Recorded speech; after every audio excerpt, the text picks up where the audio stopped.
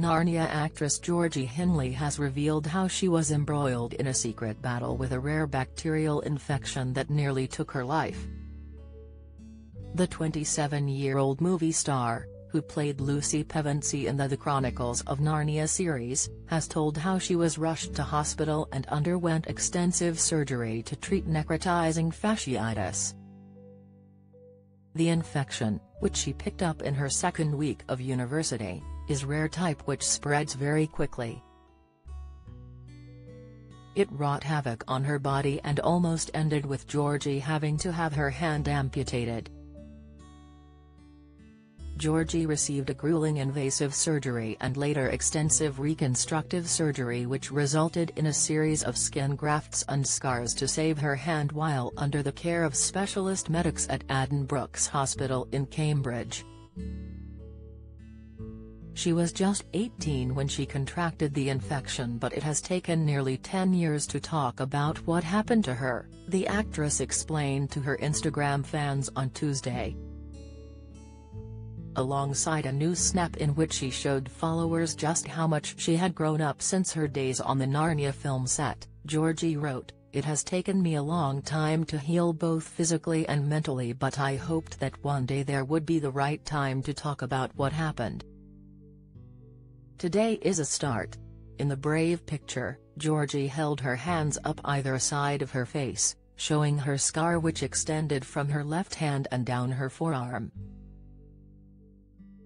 She continued, "For the last 9 years I have been open about my scars in my personal life, but have hidden them entirely in any professional context, wearing bandages or coverings, makeup on set and stage, long sleeves whenever I might be photographed, trousers so I could put my hand in a pocket.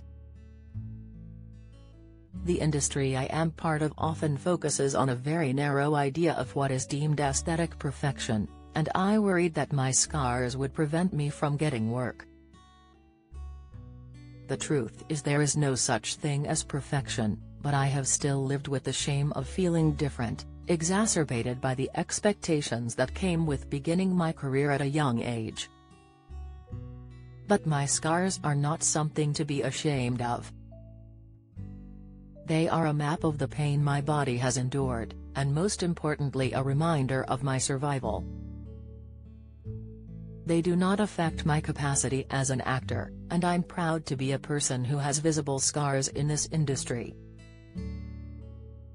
She then went on to thank the Cambridge Hospital for its care. She said, "I would like to thank Addenbrooke's Hospital for their exceptional care. I want to thank my family and friends for their enduring love and support throughout the hardest of times, particularly my parents who have weathered every storm with me no matter how devastating. Thank you to my agents and the people who have employed me in the last 9 years, who never saw my scars as a problem and respected who I was as a person and actor.